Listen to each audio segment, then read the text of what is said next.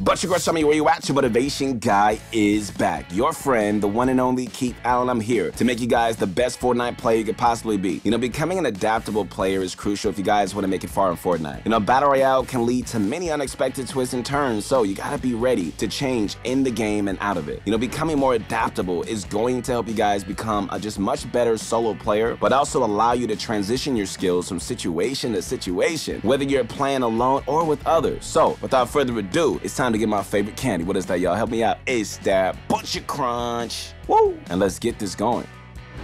Playing solos and even gaining some more advanced skills is always the goal when going pro. However, it also has a few downsides if you're not careful. It can often make you very stubborn towards criticism, and sometimes you even develop an ego that can really stunt your growth as a player. It's something that happens to everybody at some point or another, so don't feel too bad if you find yourself slipping. The important thing, guys, is that you keep working towards self-improvement. After all, being told you're doing something wrong isn't the most pleasant feeling in the world. I get it. But, being able to listen to feedback and acknowledge your mistakes, it's not only going to help you guys develop good synergy with teammates, but also make just much easier for you guys to develop your own Fortnite skills. One strategy that might help you guys develop stronger skills is by creating content and uploading it to the internet. Viewers can be harsh critics, I get it, and you might not always like the feedback that you get from people watching you play. In fact, it might even make you a bit nervous. However, if you can withstand other players talking about your playstyle, then you can work on fixing the key aspects that you need to really get straightened out. What's up, guys? This is Clicks. I'm super excited to announce the launch of my exclusive 2-week bootcamp teaching you guys how to master fighting in Fortnite.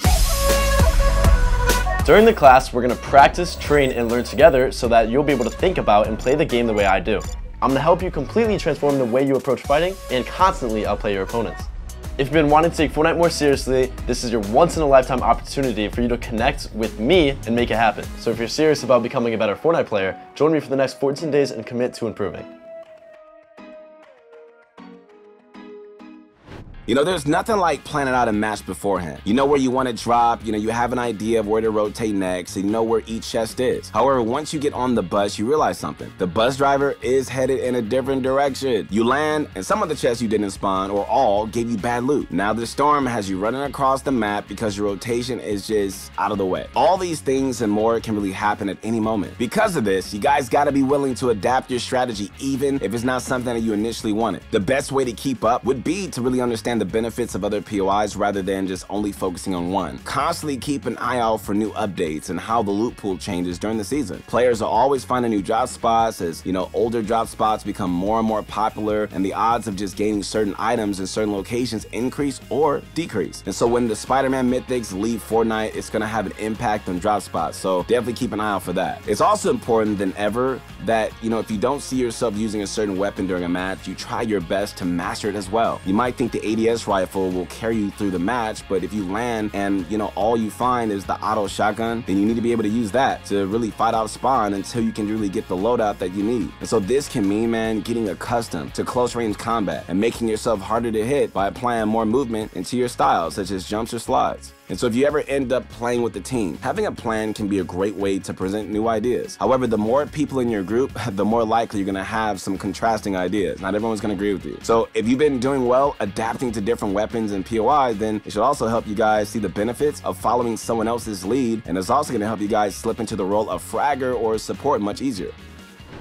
Alright, so adaptability does not stop with mental and psychological improvement. It also extends to being a better player in the game as well. Every decision you guys make, every elimination you go for, and your choice of weaponry is going to affect how you play the game. So for this next tip, we plan to make you more flexible so your skills can cover a wide variety of playstyles. Okay, so there are many different types of Fortnite players. You have your fast players, your slow and precise players, aggressive, sweaty players, and passive players. These playstyles have movements where they will come in most useful and really can benefit you or a team, whether you want to be a crazy fast box fighter or you're just trying to keep up with your hardware situation. You should just do your best to just master many playstyles as you can so you can adapt to anything. All right, let's take a look. So while it may be tempting to always go for speed, being able to slow down can help you guys save mats in the long run. It could also be beneficial if you're dealing with an opponent who is all show and no substance. Sometimes players will start just creating fast builds without actually thinking that you're able to determine your opponent's skill level by watching them. Then you can just play it methodically rather than just following their lead. This can help you guys wear them down while also not wasting any more resources than you need to on a player that can probably be eliminated very quick. Sometimes the opposite is true, and you need to do some rapid plays to catch a smart player off guard. Play styles also include aggressive and passive styles. Aggressive players will always try to go for kills, while more passive players might be playing for in-game and focus more on building up their inventory. Depending on the time of day that you log in, you might be dealing with sweaty players or more average players. So, in some cases, you might want to avoid fights so you can just get the placement points, while other times being aggressive is going to pay off.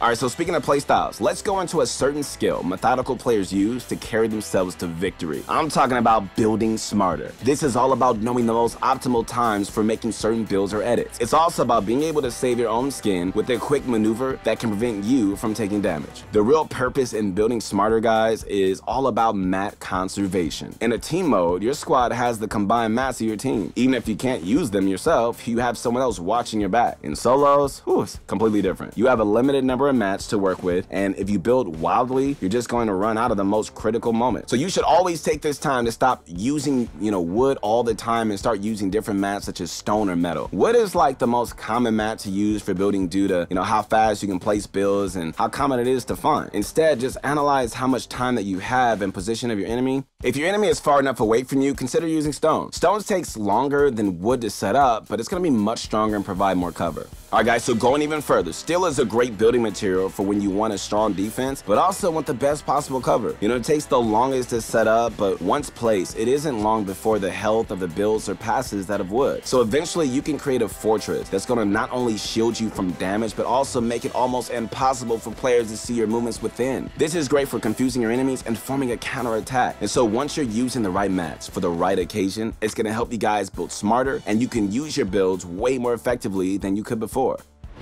Alright guys, VOD reviewing yourself and others is a great way of becoming a more adaptable player. Alright, so like we mentioned earlier, it can sometimes be tough to acknowledge your own mistakes, right? However, VOD reviewing other players can be easier because we tend to be critical of others way more easily. So while VOD reviewing others, you can just spot all sorts of errors such as building mistakes or timing flukes and moments where the player does not react properly to enemies. So make sure you do this often, and soon you're going to be able to more accurately identify these things. And so replays offer you guys a variety of tools so you can see gameplay from different angles. You can also check out videos from the pros themselves, since they are going to sometimes perform their own VOD reviews for you to see. This can be an excellent way of just learning through example. This also has another effect that you may not notice right away. You want to know the secret?